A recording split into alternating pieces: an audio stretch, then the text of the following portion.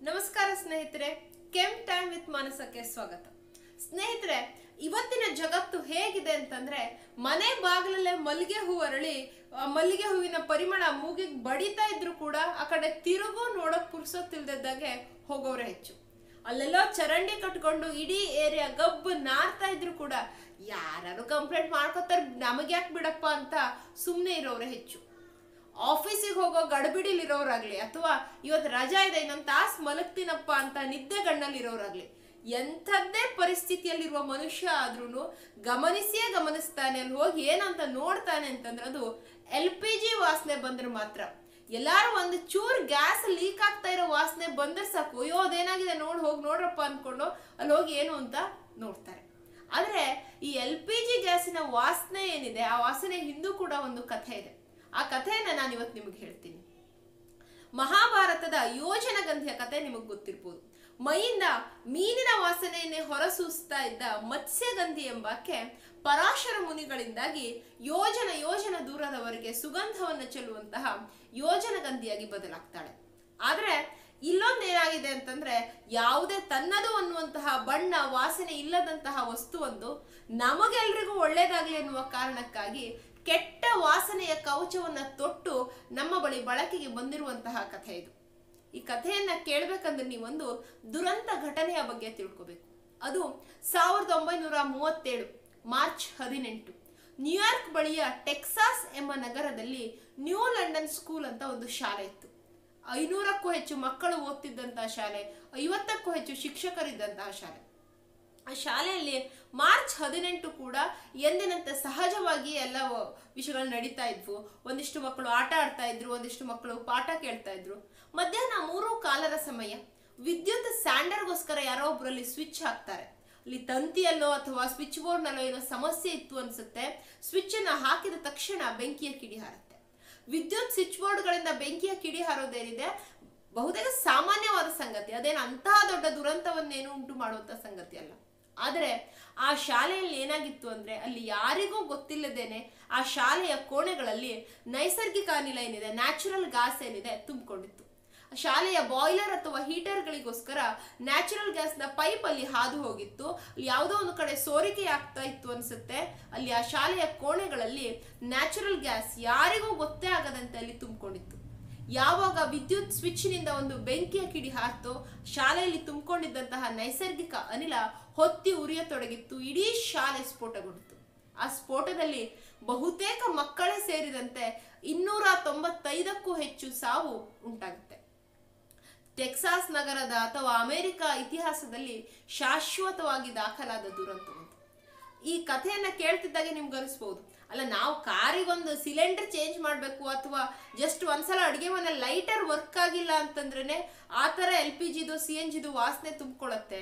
ಮಕ್ಕಳಿಗೆ ಬೇಡ, ಅಲ್ಲಿ ಶಿಕ್ಷಕರಿಗಾರು ಆ ಗ್ಯಾಸಿನ ಸ್ಮೆಲ್ ಬರೋದು ಬೇಡವಾ, ಅವರಿಗಾರು ಅಲ್ಲಿ ಗ್ಯಾಸ್ ಲೀಕ್ ಆಗ್ತಾ ಇದೆ ಅಂತ ಗೊತ್ತಾಗೋದು ಬೇಡವಾ ಅಂತ.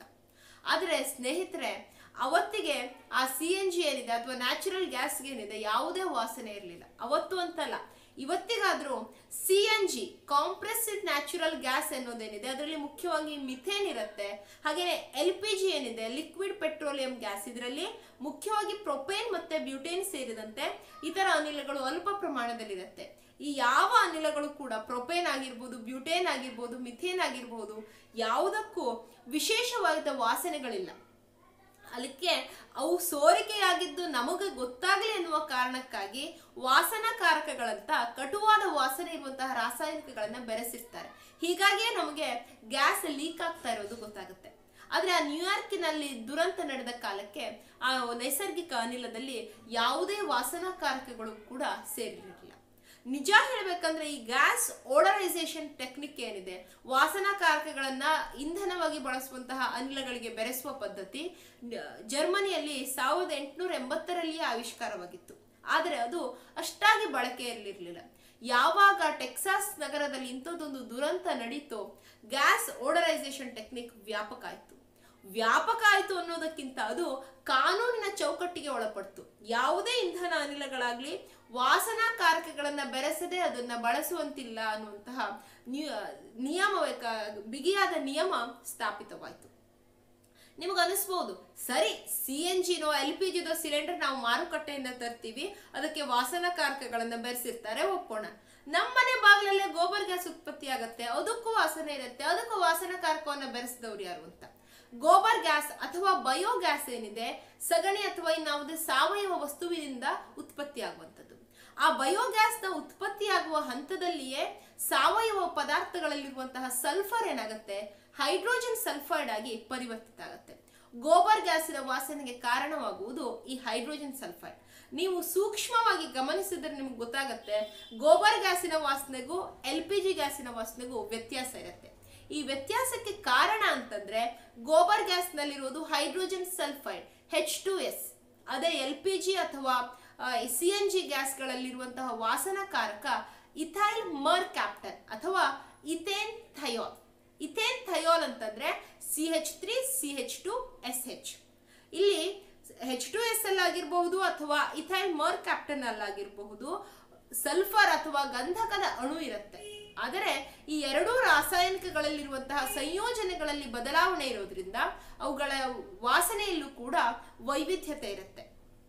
H2S ಅಲ್ಲಾದ್ರೆ ಸಲ್ಫರ್ ಏನಿದೆ, ಗಂಧಕ ಏನಿದೆ, ಎರಡು ಹೈಡ್ರೋಜನ್ ಅಣುಗಳಿಗೆ ಇಥೈಲ್ ಮರ್ಕ್ಯಾಪ್ಟನ್ ಅಲ್ಲಾದ್ರೆ ಒಂದು ಹೈಡ್ರೋಜನ್ ಅಣು ಮತ್ತು ಮತ್ತೊಂದು ಇಥೈಲ್ ಗ್ರೂಪಿಗೆ ಅದು ಬಂಧ ಮಾಡ್ಕೊಂಡಿರುತ್ತೆ. ಹೀಗಾಗಿ H2S ಮತ್ತೆ ಇಥೈಲ್ ಮರ್ಕ್ಯಾಪ್ಟನ್ ವಾಸನೆಯಲ್ಲಿ ವಿಭಿನ್ನತೆ ಇರುತ್ತೆ. ಹೀಗಾಗಿಯೇ ಗೋಬರ್ ಗ್ಯಾಸ್ ಮತ್ತೆ LPG CNG ಗ್ಯಾಸ್ಗಳ ವಾಸನೆಯಲ್ಲೂ ಕೂಡ ವೈವಿಧ್ಯತೆ ಇರುತ್ತೆ. ಹೀಗೆ ಸ್ನೇಹಿತರೆ, ನಾವು ಯಾವುದೋ ಒಂದು ವಸ್ತುವನ್ನ ಅನುಕೂಲಕರ ಸ್ಥಿತಿಯಲ್ಲಿ ಬಳಸ್ತಾ ಇದ್ದೀವಿ ಅಂತಂದ್ರೆ ಅದರ ಹಿಂದೆ ಅದೆಷ್ಟೋ ಘಟನೆಗಳ ನಡೆದಿರುತ್ತೆ, ಅದೆಷ್ಟೋ ಕುತೂಹಲಕಾರಿ ಮಾಹಿತಿ ಇರುತ್ತೆ. ಇಂಥದ್ದೇ ವಿಶಿಷ್ಟ ಮಾಹಿತಿಯನ್ನ ನನ್ನ ಚಾನೆಲ್ ಮೂಲಕ ನಾನು ನಿಮಗೆ ತಿಳಿಸ್ಕೊಡ್ತೀನಿ. ಈ ವಿಡಿಯೋ ನಿಮ್ಗೆ ಇಷ್ಟ ಆಯ್ತು ಅಂತಂದ್ರೆ ಲೈಕ್ ಮಾಡಿ. ಇಂತಹ ಮಾಹಿತಿಗಳಲ್ಲಿ ಆಸಕ್ತಿ ಇರೋರು ನನ್ನ ಚಾನೆಲ್ನ ದಯವಿಟ್ಟು ಸಬ್ಸ್ಕ್ರೈಬ್ ಮಾಡಿ, ಈ ಚಾನೆಲ್ಗೆ ಸಪೋರ್ಟ್ ಮಾಡಿ.